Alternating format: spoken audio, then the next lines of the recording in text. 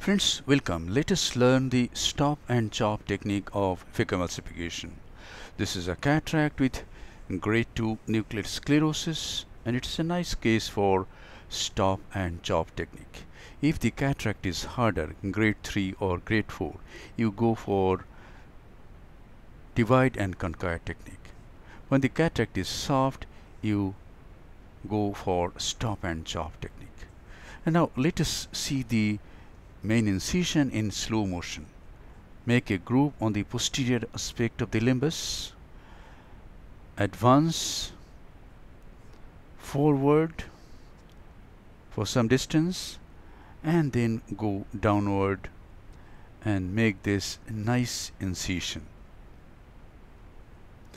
And now a side port is made on the left side of the main incision. This is in real speed. And now an air bubble is injected to fill up the anterior chamber. The aqueous is replaced by the air bubble. And now trypan blue dye is applied over the anterior capsule so that visibility becomes good and you can do a nice rhexis. This is a bit of adrenaline. The dye is nicely washed out, and then viscoelastic substance, in this case it is 2% hydroxypropyl methyl cellulose, is injected through the main incision to fill up the anterior chamber. And now capsulorhexis. I am doing the rhexis with the Iterata forceps. The anticapsule is torn, a capsular tag is raised. This capsular tag is guided all around to get an adequate sized rhexis of about 5 mm in this case. The size of the rhexis should not be less than 5 mm. It can be anything between 5 mm and 6 mm. And now hydro dissection is done. For divide and conquer technique, we need not do hydro delineation, but there is no harm if you do it. For carousel technique, we should do a hydro delineation. And for carousel technique, the rhexis should be a little larger. In this case, we are going to do the stop and chop technique, so the rhexis can be 5 mm. And now sculpting.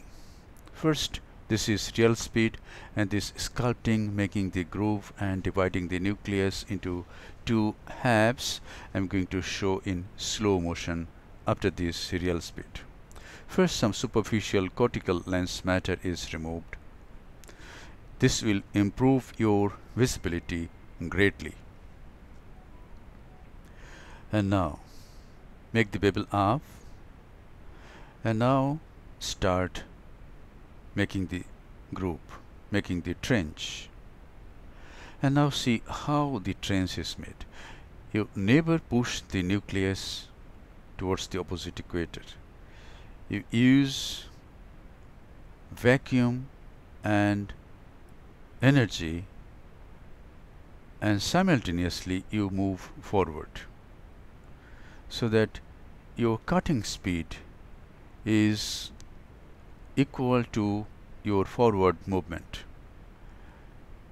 What I mean is, let us see this in slow motion, and this because this is a very important step, making the groove and then dividing the nucleus in two halves. This is 50% speed. Sculpt. At this time the vacuum is 50 to 80 millimeter of mercury. Flow rate is 20 ml per minute, and ultrasonic energy is anywhere between 50% to 60%. So this is the first sculpt. Now when we sculpt, we must remember that the nucleus is thicker at the center and thinner at the periphery. So we will go deep at the central part, then gradually we will come upward as we go near the equator. If we don't remember this, we can pierce through the lens mass and we can even pierce the posterior capsule. So at the center we will go deep and then we will gradually come upward. Some was sculpt after rotating the nucleus 180 degree, and now see how to divide the nucleus. Go at the floor of the groove and then use the tip of the phaco needle and the chopper, apply opposite forces, and the nucleus gets divided into two heminuclei. Now it is easy. Emulsify each heminucleus with ultrasonic energy.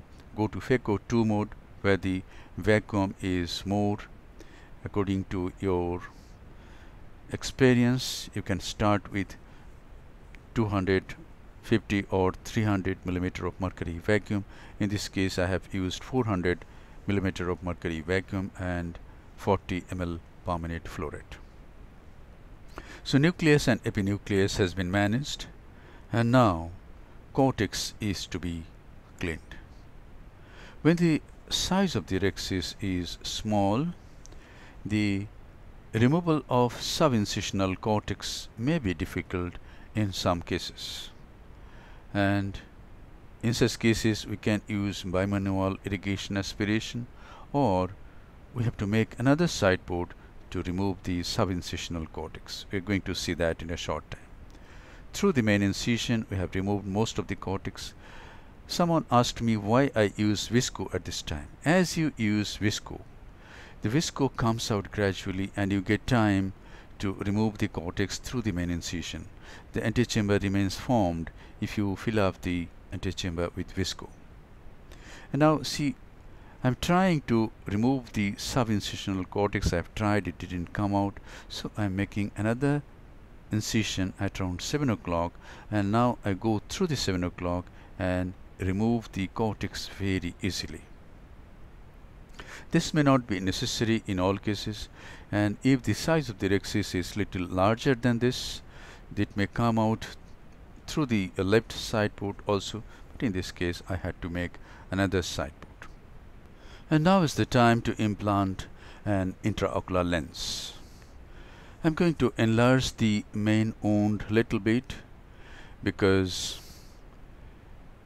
it becomes easy and the wound gets less stressed if we enlarge the main wound by a fraction of a millimeter. Here goes the intraocular lens, and the lens is placed in the capsular bag.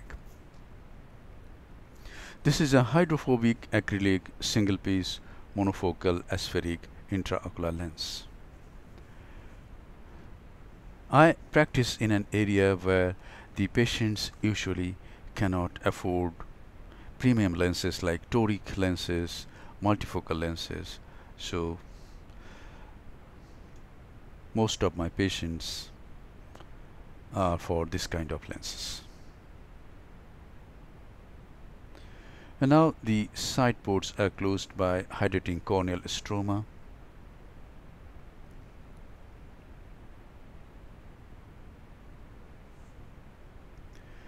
And now this is the final lavage of the anterior chamber.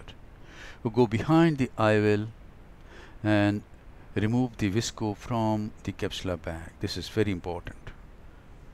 Though it was hydroimplantation and there was very little of visco.